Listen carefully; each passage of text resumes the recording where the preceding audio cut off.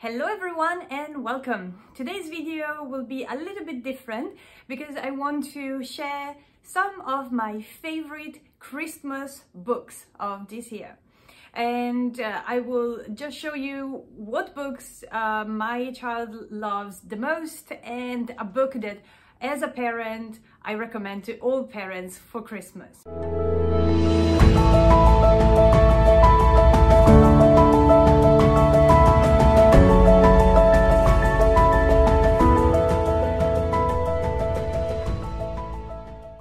So the first book I want to share today is It's Christmas, David.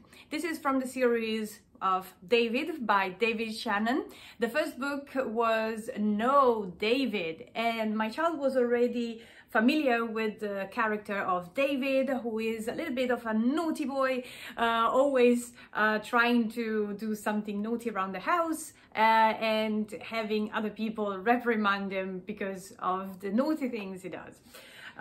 So It's Christmas, David is a very nice continuation of the theme of David, and you will find David again doing something very naughty from the first page.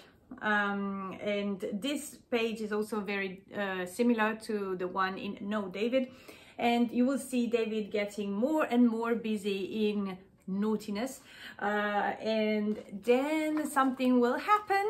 There will be a little accident or a little crisis, but then everything resolves very well and David will enjoy Christmas at the end.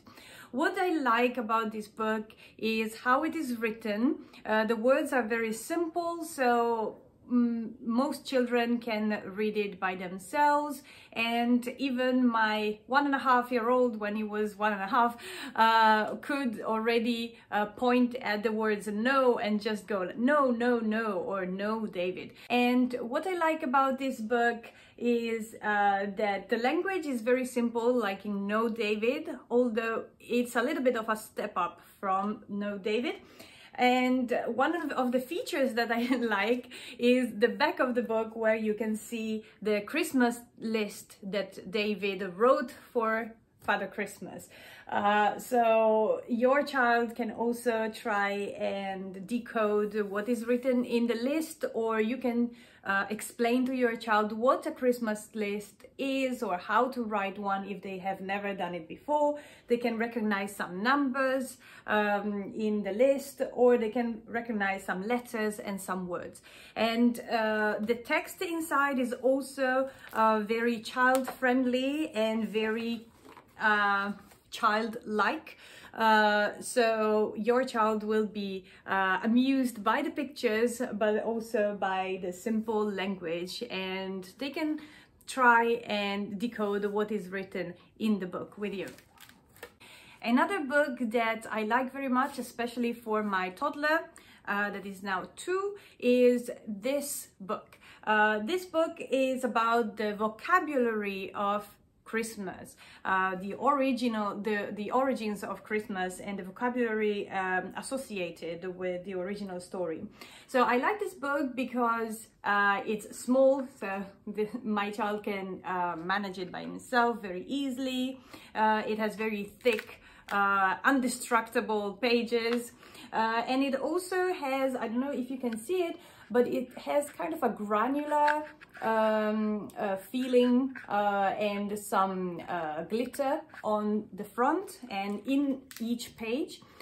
So your child can also have kind of a tactile experience, a sensory experience while playing with this book. If you want to add to the sensorial experience, you could also use some essential oils or some spices and just put them on the pages so that your child will be able to smell the pages as well as touch the pages. And inside you can just see some vocabulary. So this is Mary, and this is Joseph, and then you will see a verb like go that is very easy for the child to read and also to decode, and you will see some more complex words like Bethlehem, And my favorite page in this book, I will not share the whole book, but this is one of my favorite pages because it has a very big star, and you can see the reflection in the star when you open the page. And my child loves this because he can see his own face in the star, and he starts observing himself and commenting on what he sees, and then he can use it as a mirror basically to just look at other things as well. So I do like the sensorial experience that a toddler can get with this book, and I think it's perfect for toddlers that do not know about Christmas or the origins of Christmas yet, and for parents that want to start talking about the vocabulary associated with Christmas. Then again, for very young children, this is a very enjoyable book because it is like a 3D puzzle. As you can see, you can open it piece by piece and you will see something behind it. There are other images, and you basically are just peeling the 3D picture piece by piece as you go through the book. And this book is by Scholastic, and the text of the book is just the lyrics to the song Silent Night.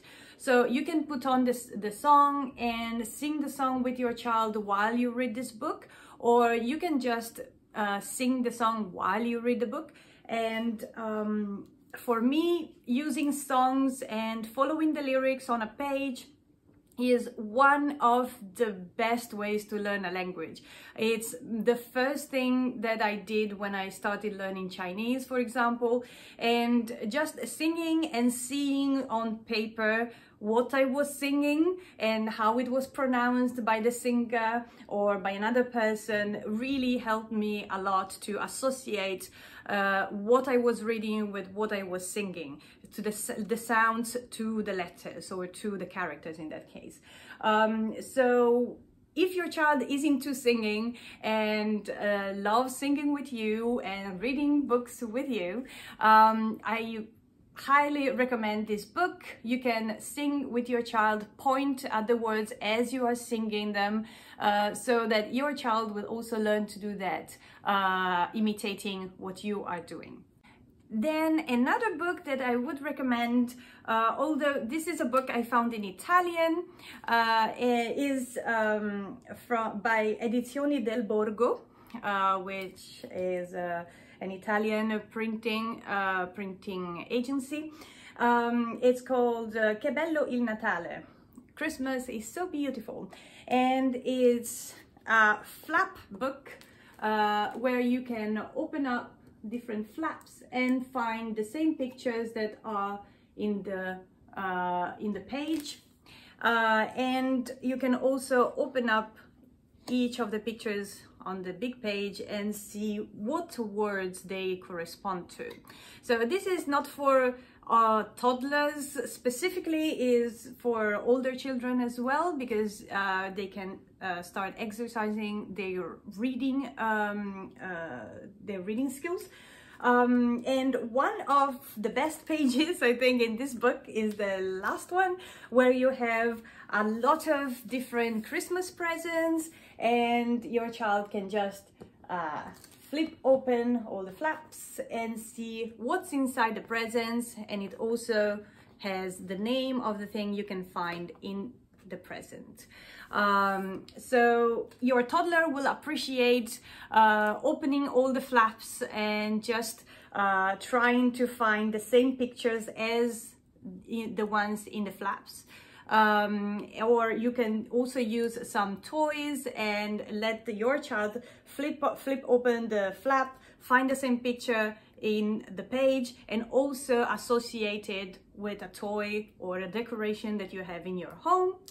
And if you have older children who already can recognize some words and letters, you can let them try and decode the letters on the flaps, or decode the words on the flaps and guess what's inside the flap. And then once they have found the picture, they can go and find the same picture in the big page.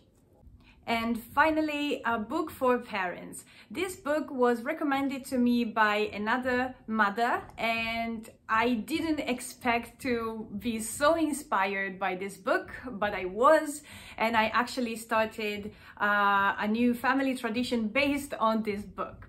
So the book is by J.R.R. Tolkien and is Letters from Father Christmas. And the book is exactly that. It's Letters from Father Christmas. Many of you may know about Tolkien's Lord of the Rings, The Hobbit, Silmarillion, etc. And I am a fan of all those books. So I was surprised at the beginning when I was suggested this book, because I never thought Tolkien had written about Father Christmas, and I couldn't really connect the idea of Father Christmas with all his other lore. But once you read it, you will understand why it is so moving and inspiring. This book was not published by Tolkien himself, but it was published by his children, and this book contains all the Father Christmas letters, the letters from Father Christmas that his children received every year. And it's so inspiring because these letters describe what happens in the North Pole during the year, not only at Christmas, but they describe to the children different crazy stories that happen to Father Christmas and his helpers, like the polar bear or the elves, or what happens with goblins when it's not Christmas. So some of the letters are not written around the time of Christmas. They are written all year round.